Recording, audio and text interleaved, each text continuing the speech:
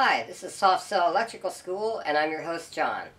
Today's lesson is number 126, Single Pole Switch, complete lesson. It's going to show you how to feed the switch, install the switch, and have it go out to the light. So let's get started on a single pole switch. I'd like you to note that we're working on this absolutely live. So, first of all, one of these two is hot. It doesn't matter which one because there's no polarity. But the first thing you do, being that there's no feed-ins or feed-outs, is you wire nut your neutrals together. When you start to see a bulge, you got a good connection. Like I said, these are hot.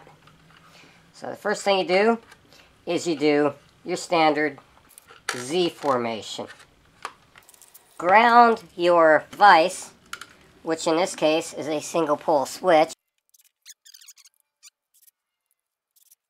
The hots are always going to be on the right, and plus it's going to say top on the top.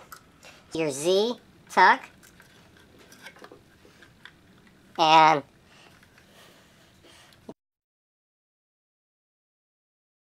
that is your complete switch install. So if we back up here a little bit, you see that that wire leads to a light.